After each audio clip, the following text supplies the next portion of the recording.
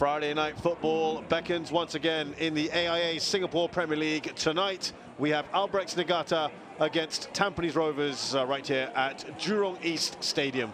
A game which has huge implications for both sides.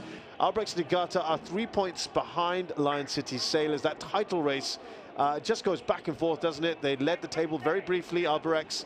Lion City Sailors are back in front. They've also had a very good win in the goal difference department recently. And for Tampines Rovers, it's an opportunity to leapfrog Tanjong Pagar. That would be a remarkable achievement and also have a game in hand.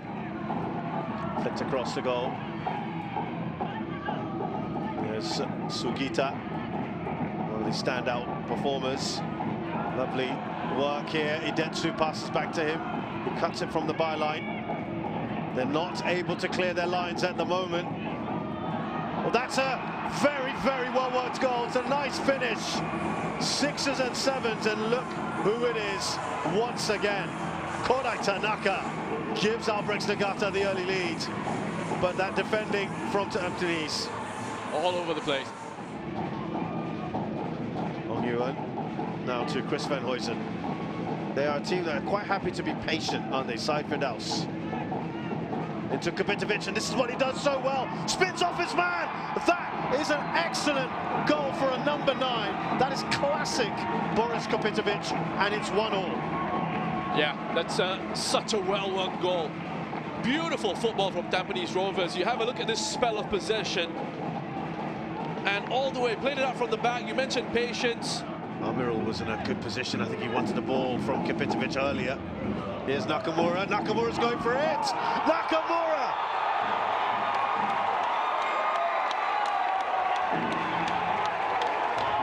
Tampines Rovers with a long-range effort. Bumper crowd in here to see it today.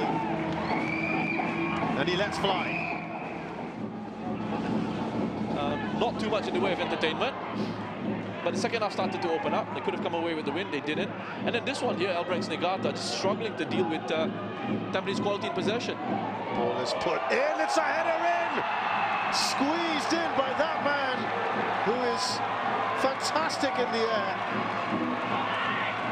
Well, it's all business, isn't it? Get the ball, let's get back to the halfway line. There's barely any celebration.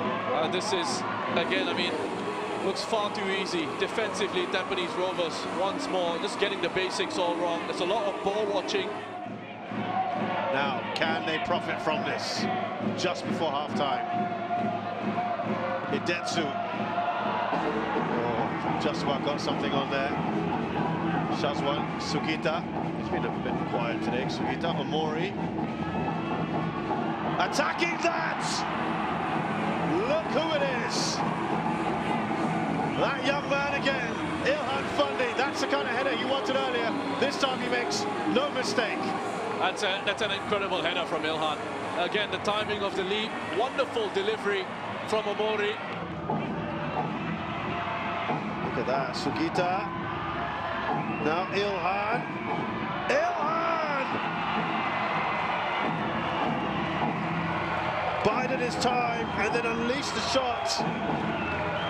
2 for him, 4 for Albirex Niigata. I mean, this boy is special.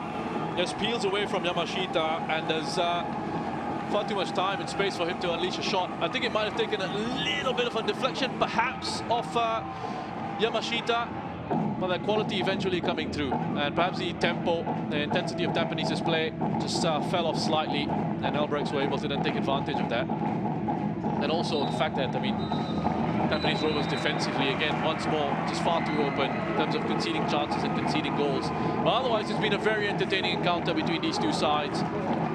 Lovely game of football, and you can see just how hard Albirex Niigata have had to work to pick up the 3 points in this one. Players slumped over, but job done in the end.